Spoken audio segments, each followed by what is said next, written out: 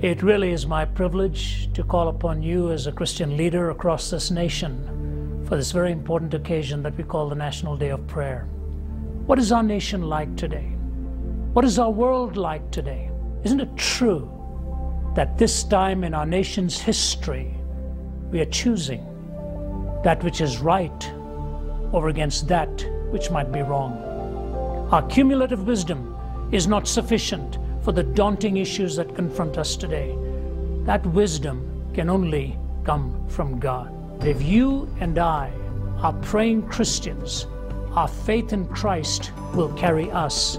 If we are not praying Christians, we will have to carry our faith, and it'll become quite exhausting to bear the infinite. Ladies and gentlemen, this is where it begins. So we cry to the God of heaven, if you will lead the people, they will follow. Catch that vision, and it begins on our knees before God. May God bless you as you lead your people in prayer.